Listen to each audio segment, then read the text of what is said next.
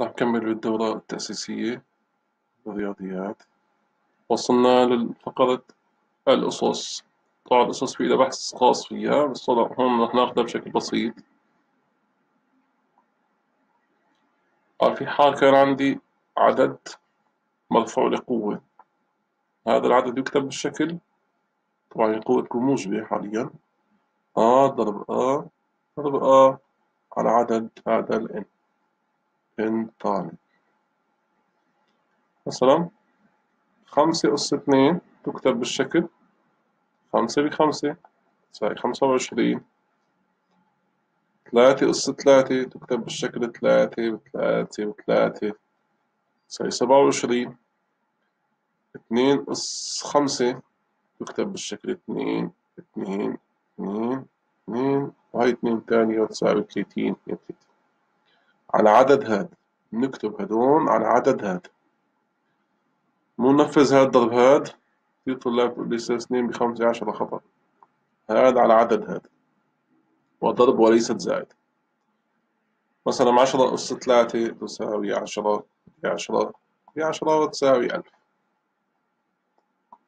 هي في حال كان الأس موجب. هي ركزنا على أنه الأس شو نوع أول شيء؟ موجب. الأستاذ طيب ولو كان صفر؟ إذا كان صفر بنحطه مباشرة بيساوي 1. الحالة الثانية إذا كان الأس صفر بنحطه يساوي 1. طبعا برهانة كثير سهل، بس ما في داعي نحط كبرهانة. مثلا إذا قال لي 3 أس 0 قال له 1، أي شغلة أس 0 1، جذر 3 أس 0 1. شوكولاتة، هيك شوكولاتة أس 0 1، شو ما كان أس 0 يطلع المقدار 1. بس الانتباه إذا كان هذا الشكل مثلا -3 أس 0، هي غير -3 أس 0، لأني هي تعطيني -1. شوفوا هي بس لهاد، هي بس لهاد، لذلك تعطي -1، ولكن هاي الصفر لكل مقدار، معناتها بيطلع الجواب 1.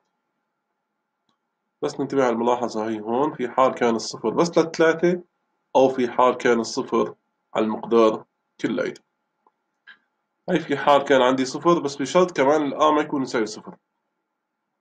ما بصير يكون عندي أنا 0 أس 0. هذا 0 أس 0 ما ببين معي شو هذا. صفر عجب هو صفر ولا 1؟ لذلك ما بصير، ما ببين معي صفر ولا شو قيمته يعني. لذلك هذا الشكل ما بصير يطلع يعني ما بصير يكون صفر، تطلع معي قيمته قد 1. آخر حالة في حال كان سالب. السالب شو بدنا نساوي فيه؟ ما بحسن بطالع هيك مباشرة. شو بساوي؟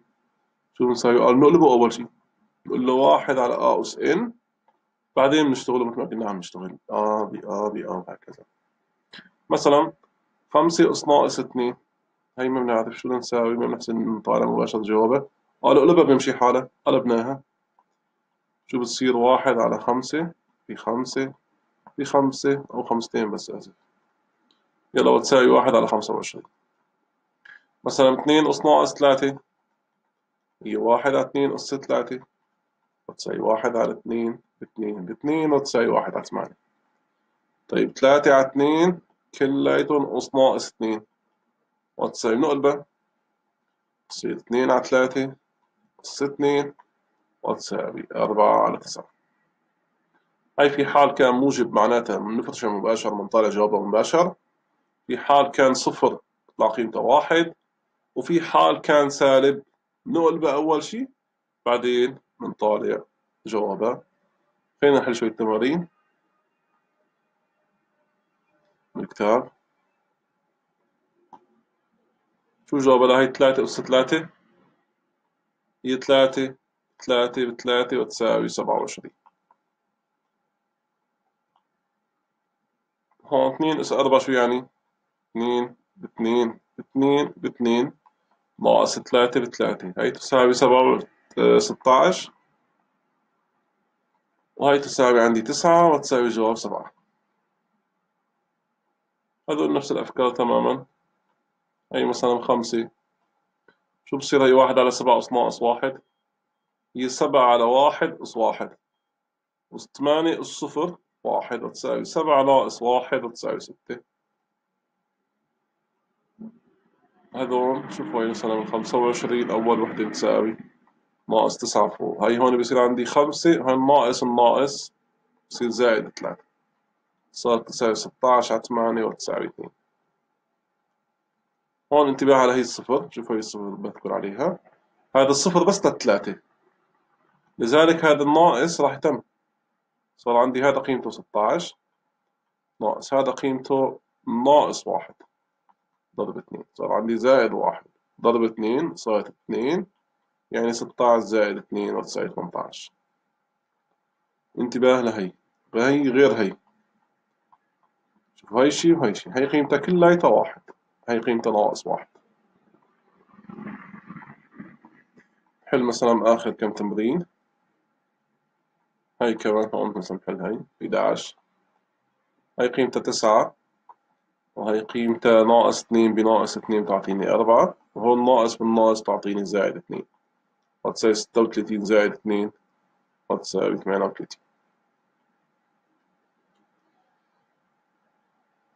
هون نفس العملية كمان، هذا بس للتسعة، يعني هذا الناقص ما بده يدخل معه، ناقص 81 ناقص 27 زائد 60 64 وتساوي ناقص 44. هاي واحد على 2 اس ناقص 1، شو بدنا نساوي؟ بنقلبها، شو بصير؟ بصير 2 على 1 زائد 6 على 3 اس 1، ما في مشكلة ما حطينا معلش، بصير عندنا 2 زائد 2 وتساوي 4. شوف اللي بعدها كمان، هاي النقطة بالعكس شو بصير؟ بصير 2 على أس 3 زائد 3 أس 2 وتساوي 8 زائد 9 وتساوي 17. آخر وحدة 3 هذا بنقلبه شو بصير؟ 2 أس 4 ناقص هذا بنقلبه كمان 2 أس 5، هذا 3 ب 16 ناقص 25، 3 ب 16 هي 48 ناقص 25 وتساوي 20 23. السلام عليكم.